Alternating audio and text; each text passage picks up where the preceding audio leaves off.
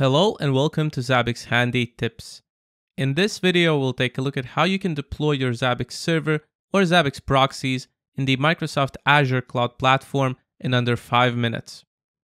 Let's start by opening the Zabbix download page, selecting Microsoft Azure Cloud Vendor, and then clicking on the Zabbix Server 6.0 icon. This will redirect you to the Azure Marketplace.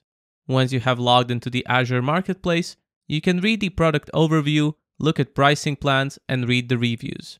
Click the Get It Now button to proceed with deploying the Zabbix server. Confirm your software plan and click the Continue button. You will be redirected to the Zabbix server deployment page. Once again, you have the opportunity to go through a general product overview, check the official documentation, official templates and integrations, as well as other official and community resources.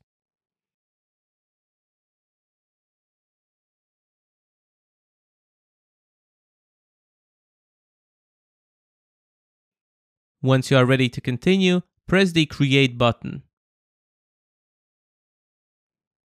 Next, configure your deployment by going through the different deployment sections. We will start with the basic information such as the resource group, virtual machine name, and deployment region.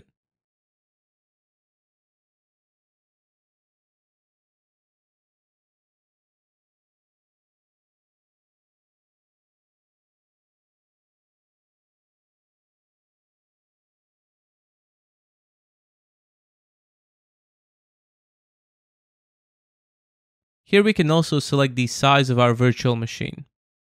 Scroll down to the bottom of this section and select the authentication type. For this example, we will use the SSH public key with the default administrator username. Press Next and configure the storage disk settings. For our example, we will go with the default disk settings.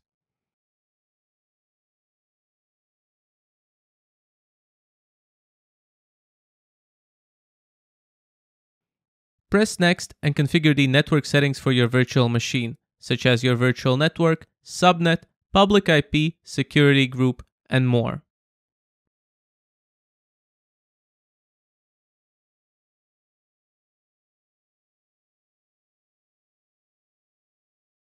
Move to the next section and continue with specifying the management settings, such as the diagnostics options, Azure AD, auto shutdown, and more.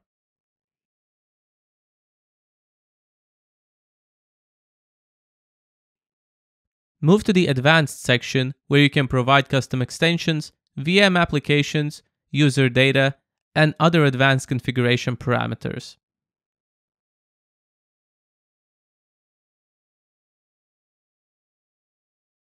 Click Next to move to the Tags section where you can provide tags for your virtual machine resources. We will provide a custom tag environment with the value demo.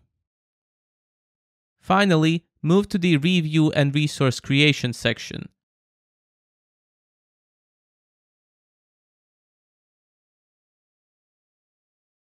Confirm your settings and press the Create button to deploy your virtual machine resources.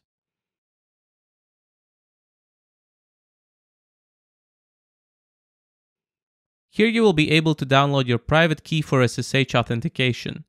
Don't forget to download and store it in a secure location. Finally, you will be moved to the deployment overview. Wait until the deployment is finished for all of your resources. Once the deployment is complete, press the Go to Resource button. Here you can view the general properties of your deployment. Before we can start using Zabbix, we need to connect to the virtual machine to obtain the initial Zabbix username and password. Save the public IP address of the virtual machine and connect to it via SSH. Once you have connected to your virtual machine, you will receive the front-end login credentials. Save the credentials and open the Zabbix frontend by opening the virtual machine public IP address in your browser. Log in with the credentials obtained in the previous step and you're good to go. Now you can proceed with deploying hosts, discovering your infrastructure resources, creating informative dashboards, and use Zabbix in many other ways to collect, process, analyze, and react on your data.